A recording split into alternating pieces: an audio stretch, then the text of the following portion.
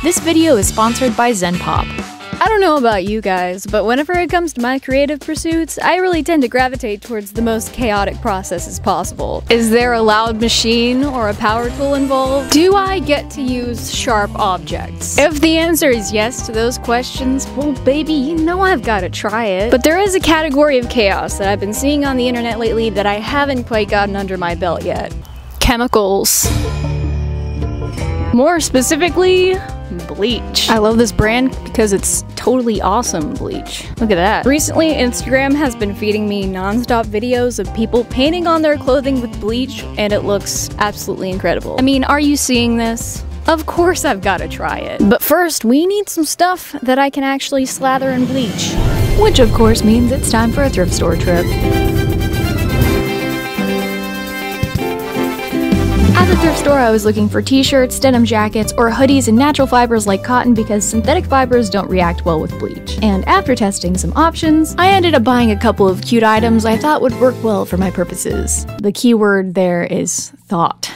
So to catch you up on where we are now after our little first thrifting excursion, first of all, I thrifted this denim jacket and I was gonna paint on it, but it's too cute. I'm keeping it this way. The other things I thrifted were a little black crop top and then an olive green crop top, and they both said that they were at least 50% cotton or so, which I was hoping would be enough to be able to bleach a design on them. So the first thing I did was a little bleach test on both of them, and it was a little bit disappointing because, as I suspected, they both did lift. There's definitely some cotton fibers in there, but you can tell that the other fibers are really fighting against it, and I just don't think they lifted enough to give me a satisfying design in the end. I don't want to attempt to bleach them anyways and then just ruin the entire shirt, because I will wear them as they already are, or I'll paint them, or I'll embroider something on them. Basically, no harm, no foul. So this morning, I rushed out in a panic and purchased the cheapest fabric softener I could find in case I want to just be chaotic and paint on some of the stuff that I got. I do own fabric medium somewhere, but it's in the abyss somewhere. I can't find it. The other thing I did was go to my favorite little hole-in-the-wall thrift store that is literally within walking distance of my house to see what I could find there. And my dudes, your girl struck gold. I ended up finding some really cute items. I didn't purchase all of them because I'm really trying to keep this to only things that I know I'll actually wear. But I ended up making out of there like a bandit because the thrift store owner gave everything that I bought to me for literally $1. $1 in this economy, and he was so sweet that he also threw in 3 of his homegrown squashes for free. I mean, does a better deal even exist? The moral of the story here is I highly recommend going to your local mom and pop thrift stores because you tend to get the best deals there, and then you might even also get some produce. What could possibly be better? So we're in much better shape here because several of the pieces that I'm working with are 100% cotton, so they should actually react well with the bleach. So let's take a look at our contenders for today. Out of this giant pile of clothing, we have this cute little black button-up, this very oversized blue denim button-up, this green denim cropped jacket, not cotton, but the back is just asking to be painted on, and this little cap sleeve t-shirt. Also for my personal collection, this little black tank top, a brown button-up mini skirt that doesn't quite fit me anymore, and a black mini skirt I cropped myself years ago that is just begging for an update. Unfortunately, not everything reacted super well to my bleach test. Some of that is to be expected, but that's the reason why I bought fabric softener, because I also think that some of these pieces would just look better if I put some paint on them. So I think now I need to figure out what I am going to even paint onto these. Do you think that you could maybe like scoot over a little bit? We have to do some clothing designs. Ew.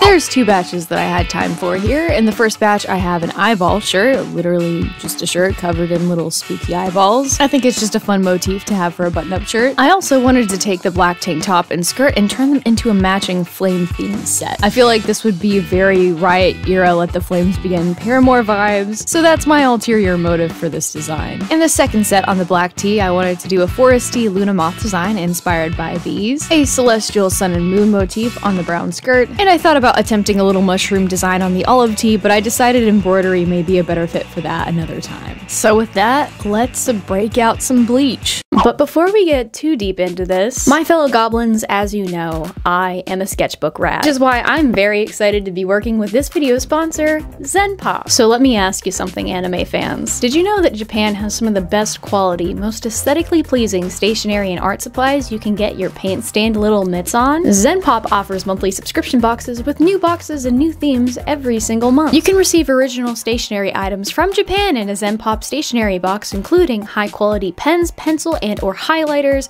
unique stickers for any occasion, beautiful stylized washi tape, sticky notes, memo pads, and/or letter sets, and new and novel items that you never knew you needed until they showed up in your box. This is my new favorite pen! May 2023's theme is Golden Glitter. Get ready to make your spring creations shine like gold with our Golden Glitter stationery box straight from Japan. This box is not just any ordinary stationery kit, it's packed with the most dazzling, sparkly, and glittery supplies you could ever dream of. From pens to shimmering washi tape, our Golden Glitter box has everything you need to add a touch of glamour to your bullet journal, scrapbooks, collages, and more. Am I insinuating you could just put the stickers on yourself?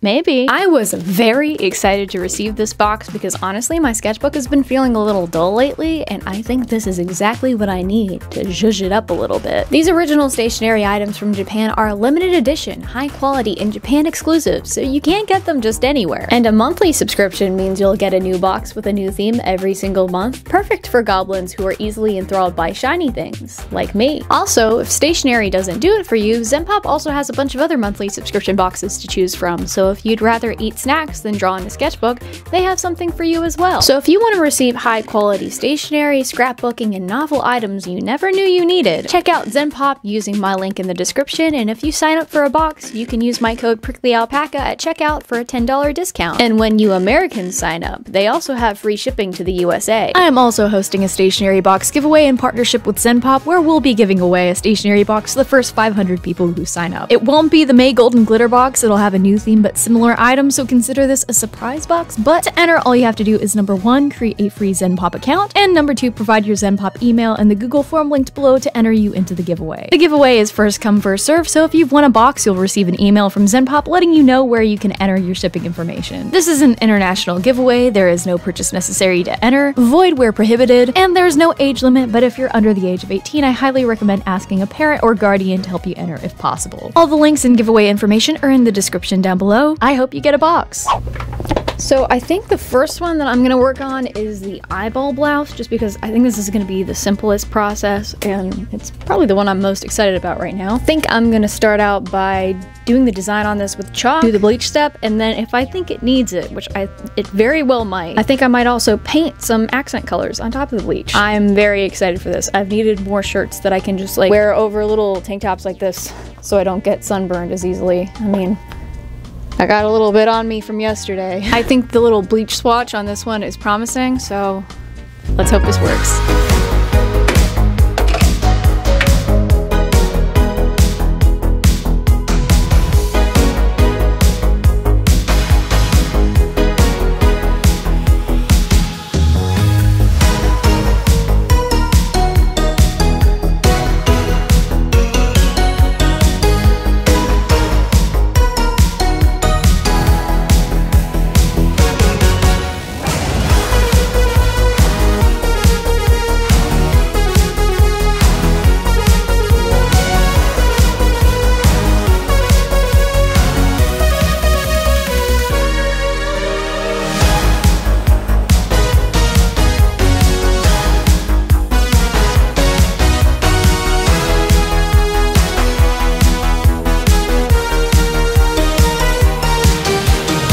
Hello, it's the next day. So I think the eyeball shirt is coming along pretty well. I do think that it could maybe use another pass with the bleach just because, you know, it didn't end up being as light of a color as I would have liked. This is not 100% cotton, so you will have some areas in there where it's a little darker, and then whenever I really piled up the bleach or did a second pass, it definitely got lighter. So before I attempt to do another pass on this, I'm gonna rinse it out just to get all of the excess dye out and let it chill. And I don't have a ton of time this week, so I'm gonna kind of do the whole good, better, best method. If I have an opportunity to go back and put more bleach on this, I will. But if not, I think I'm gonna just touch this up a little bit in the painting phase and add some goodies just to make it like pop a little bit more. Because right now she is looking very much homemade, home done, which isn't bad, but you know, I think it could use a little bit more work. So next I'm going to be working on the flame set, which I am also extremely excited about. I'm really hoping that both of these pieces take bleach a little bit better than the other one. I think these are both actually 100% cotton, where that one did have like more of a 97% cotton thing going on. I'm hoping that with my technique for these, I can kind of do a gradient. For my design, I'll have like one level of bleach, another level, and then the lightest level to kind of create that anime style flame effect that I'm going for. And also, if I have time, I hope I'm gonna have time, this is also going to be a little bit of a thrift flip, because this tank top is shapeless and formless and just too long. So I think I'm gonna cut it, crop it, and I'm actually able to do that because your girl finally bought a new sewing machine, everybody. Just let me pause for effect. I know that took freaking forever. Let's get going.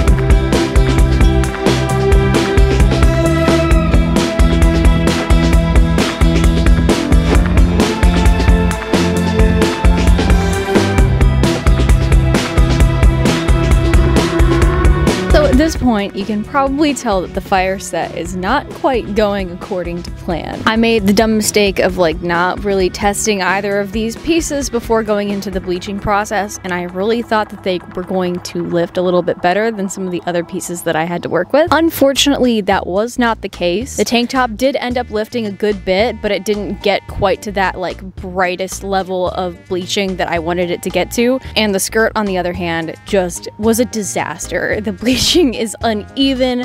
It didn't take it well at all. It's supposed to be 100% cotton, but it's more of like a khaki texture, so maybe that has something to do with it. I mean, I'll be honest, I didn't really do a ton of research going into this. I'm sure that there's reasons why the particular pieces of clothing that I'm using in this video didn't bleach as well as others, but I don't know those reasons. So the design I had in mind was supposed to be a very graphic style, and it was also supposed to sort of go in layers, because I've seen some people be able to sort of bleach to one level and then layer it up and then gradually get to that brightest level, which I was hoping would give me more of that like fire gradient design. It of course didn't do that. It all lightened to the same level immediately. So I'm now going to go in the direction that this video was inevitably going to go in, and I'm gonna break out the paint and the fabric softener and do things the way you're not supposed to do them. You know, it's kind of disappointing that I ended up with items from the thrift store that didn't take bleach particularly well, even though most of them are 100% cotton, but that's just kind of the way it is whenever you thrift items. You don't really know like how it's gonna go. Obviously, if you're going to do this, the ideal item is just a full-on normal cotton t-shirt, but I wanted items that were a little bit more interesting than that for this, because I don't typically wear just normal standard cotton t-shirts that often, besides like a little baby shirt, which I did get some of and they didn't work. This is what we do in my videos. We make mistakes, adapt, and then usually fail forwards into success. I hope that that happens the same way now, but either way, you're along for the adventure, so let's put some paint where it doesn't belong.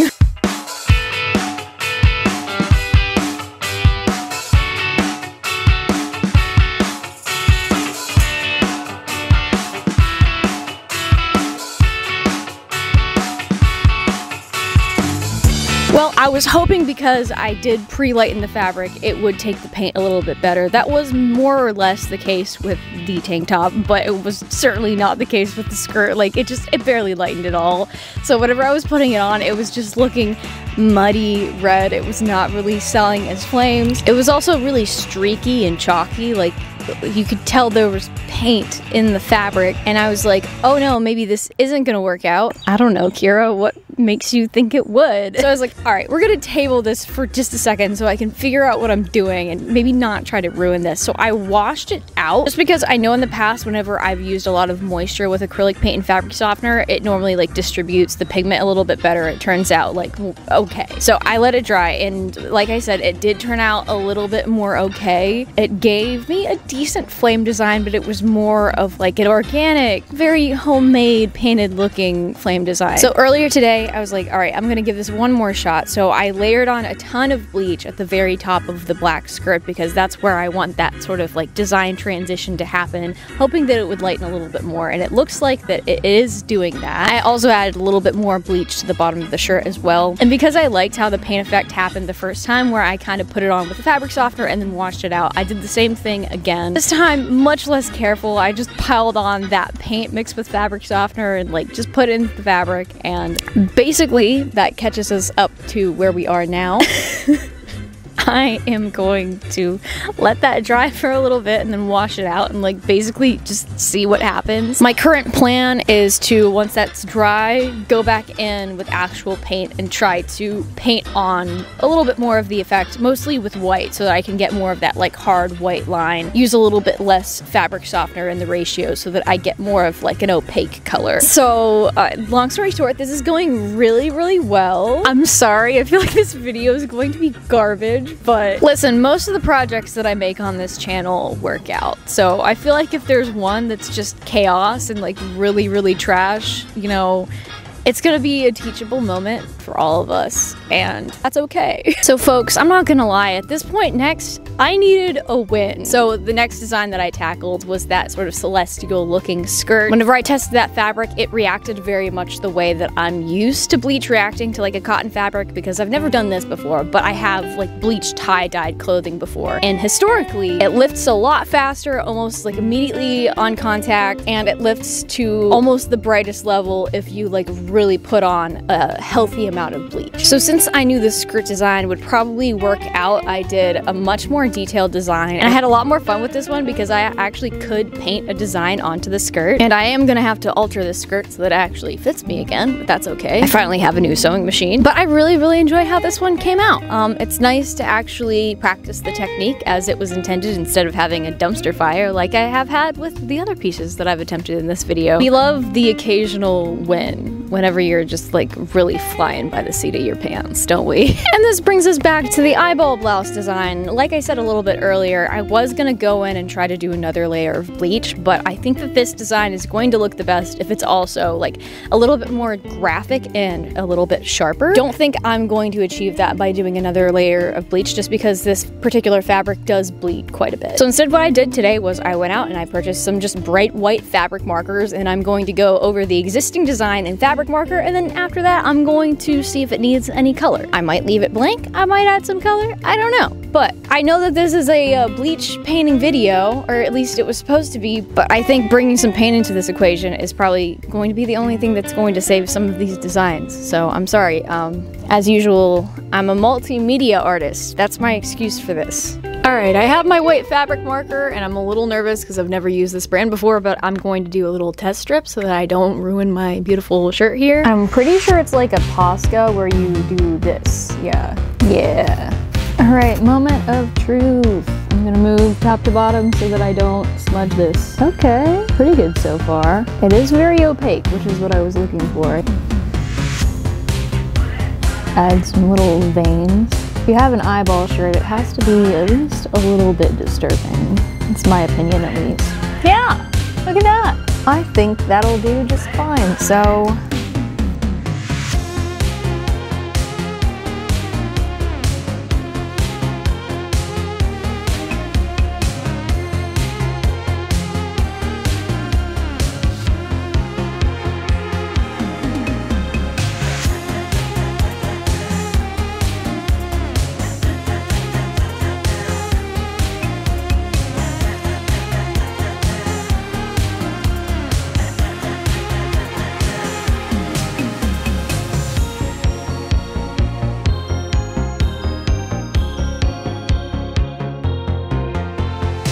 So the next one I'm going to work on, and the last one that I'm actually going to attempt to do in bleach, is the little moth design that I have here. This is one of the main reasons why I wanted to even try this. I've seen a lot of people do cute little moth designs with this technique, and I keep seeing shirts that look like this on Pinterest, and I want one, but I do try to thrift most of the stuff that I wear. If you know artists who did designs who are selling these designs, though, please tell me in the comments, because I do like to also support artists. But as you can see, this one takes bleach like okay, maybe not as light as I would like, but this is probably only like one round of lightening. So I'm gonna do this and then try to let it develop in the sun a little bit and hope that that lightens it as much as I need to lighten it. I'm nervous because I don't want to ruin any of these, but let's see how this goes.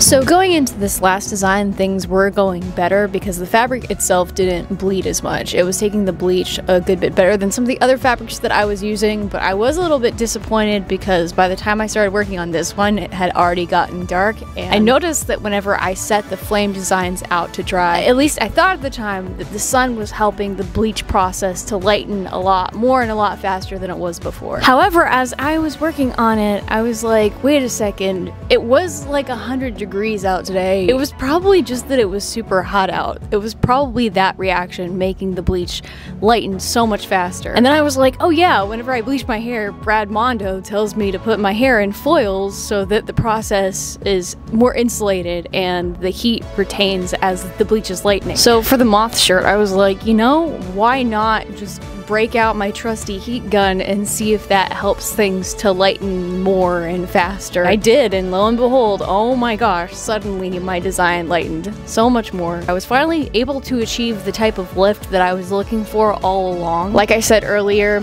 I did very little research into why this works, how it works. All I know is that like cotton fabric is the way to go because it's a natural fiber, and that certain types of cotton, even though it's, you know, essentially the same material, some lighten easier than others and more than others. So with this newfound revelation, I was able to get like so much more variation in the types of colors in the dye and so much more detail. I was loving it. The final design turned out so much better than any of the other stuff that I did. And I didn't even have to break out a fabric paint marker to be able to get that bright white that I was looking for all along. I don't know, I'm just very excited about this revelation because it took what was kind of a mediocre looking result to something that I am actually very, very happy with. Like, this is what I see on the internet. This is what I was looking to do this week, and I was like so sad and disappointed before I started working on this one because I felt like everything else I did was just mediocre. I mean, I like how the eyeball shirt came out, but it wasn't completely bleach. I had to go and grab a paint marker to actually get it to look the way that I wanted, but I was actually able to get a good result. I'm so excited. So with the revelation of this moth shirt, I was like,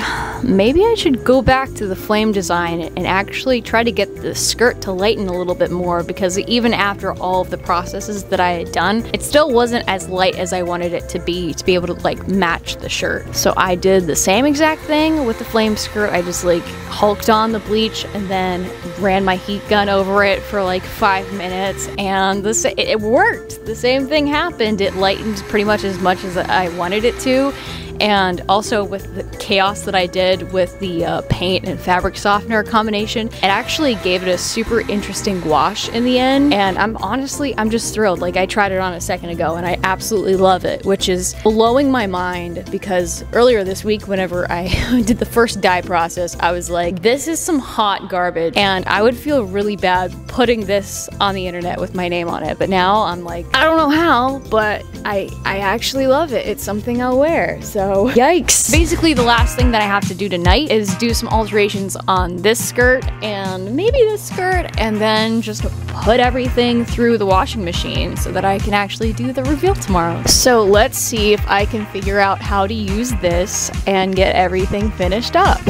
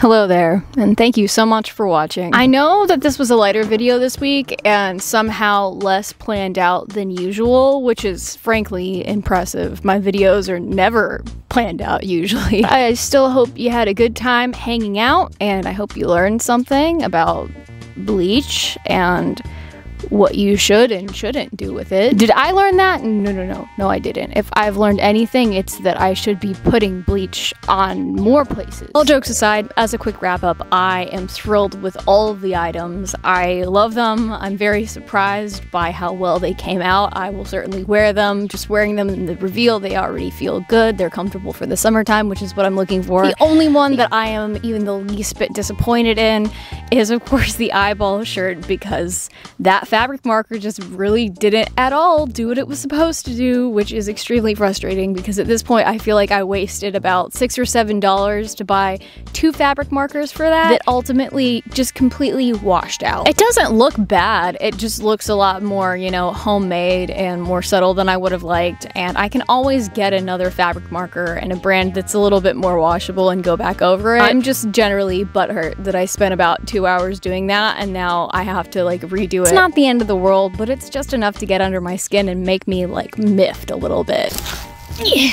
But anyways, I hope you enjoyed. I want to do more experimental content like this because I keep seeing other creators that I follow try new things for the first time, and I love doing that. So comment below if you want to see more highly experimental videos that may or may not work. Also comment below if you want to see me do more of this, because I feel like with some of the techniques I discovered in this video, I can like maybe go a little bit further and make some really cool stuff. I think maybe doing this for a couple of my fall wardrobe pieces would be a good idea. I mean, these are Halloween colors if I have ever seen them, so I think it lends itself to the typical bleaching process. But anyways, let me know. Also, let me know if you want to see me paint on some stuff that I didn't get to in this video. I'm very sorry about that, but like, I really didn't have the time, but I think that that's its own topic anyways. But I do have a couple of pieces that are just begging for some paint. So regardless of whether or not you want to see that, it's probably gonna happen anyway. Yeah, like I said, thank you so much for watching. I love that you were here for me today. You look gorgeous,